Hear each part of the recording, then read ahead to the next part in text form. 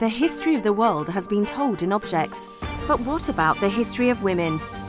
Looking at 5 key items and the ideas they symbolise, this series of films explores the journey of women from second-class citizens with no legal rights, no vote and no official status, to the powerful people they are today.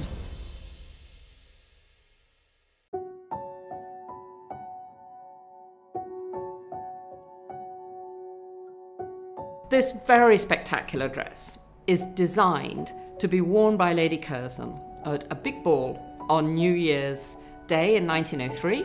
The ball is part of a sort of 2-week festival, Durbar as they call it, which is celebrating Edward VII having taken over as the new king and the new emperor of India.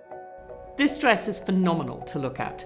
It's made of peacock feathers with emeralds. It's got gold thread, it's got silver thread, it's got all this fancy lace in the top part of the bodice. It's incredibly heavy, so it was actually about 10 pounds in weight to wear.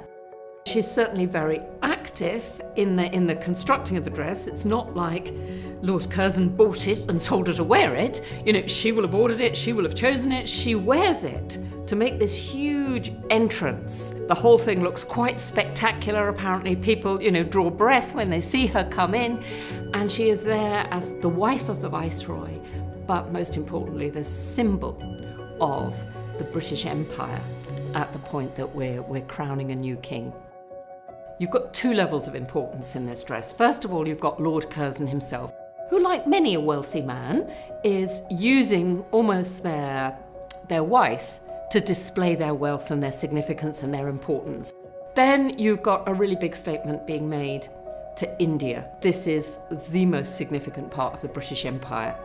And so this dress and the woman wearing it are all about Britain and its place in India, that the empire is alive and kicking, so to speak, that the British value India, but also are very determined to show that their stamp is on this country, their culture, their hierarchy. The dress, the expense of it, the expense of the Durbar altogether, which is 180,000, they're rumoured to be £5 million. They make people feel that it's very much about the Lord Curzon show, rather than being about the crown and British imperialism. And that produces a lot of resentment within the British upper classes, really, and those who are in India. But I think also it's very problematic in India itself, because there's all this money being spent, and within yards, miles of it, you have famine, you have deprivation. The dress then looks, by comparison, so excessive. I think to me the dress is really important because it reminds us of the active role that women have taken in imperialism. They've not just been on the periphery, they've been in the heart of it, they've participated in it, and they have colluded in the incredible levels of inequality that imperialism was all about. A History of Women in 100 Objects is now available to buy on Amazon and at all good bookshops.